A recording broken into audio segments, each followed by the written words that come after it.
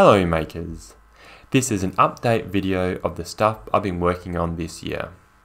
These haven't been open sourced yet, so let me know which ones you want to see more of. The Cycloidal brushless quad is still my main project, but I get distracted by servo quad designs, new types of cycloidal gearboxes, and robotic arms.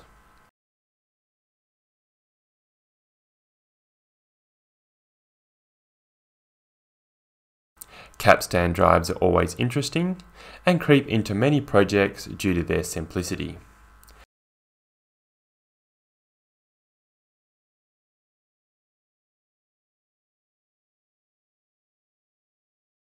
Some designs are just for the kids, and others help me learn new things.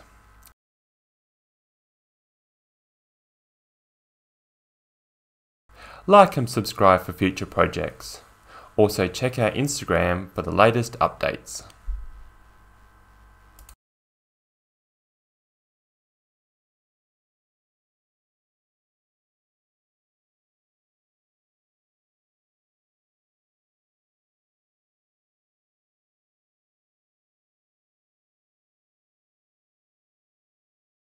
The prosthetic elbow has a 40:1 timing belt and capstan drive reduction, with an internal NEMA 17 stepper motor. It can lift 3 kilograms at 30 centimeters. It is easily backdrivable and has 0 backlash. Ideally, it shouldn't be backdrivable.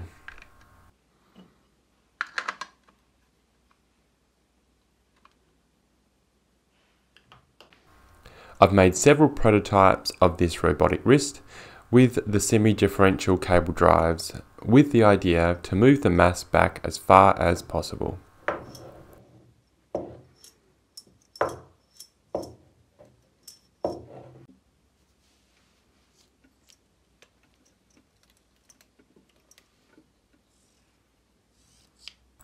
The hover teddy or teddyway is an idea of my daughter.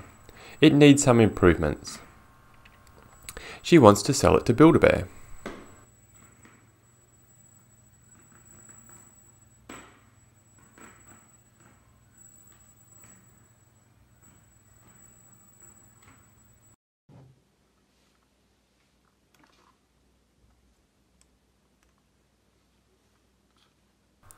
This is the latest prototype of the brushless cycloidal quad. I'm trying to reduce weight and complexity of the legs.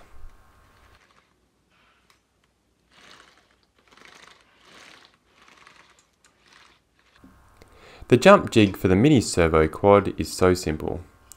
The legs use expensive servos, but they move pretty fast. The idea is to move the mass of the leg to the hip.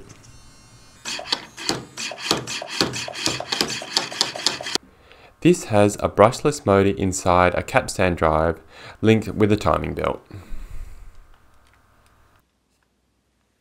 The room-size claw machine was another idea of my daughter. It just used many of my robotic parts, which I needed back.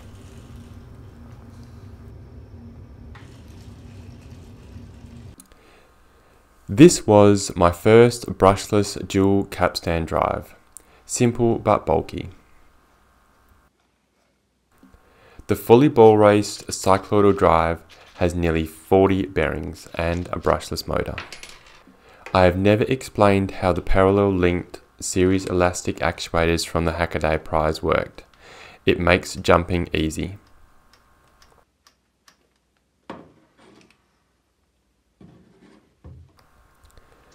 The quad uses standard size servos and a simplified version of the elastic actuators. This mini quad has some new legs coming.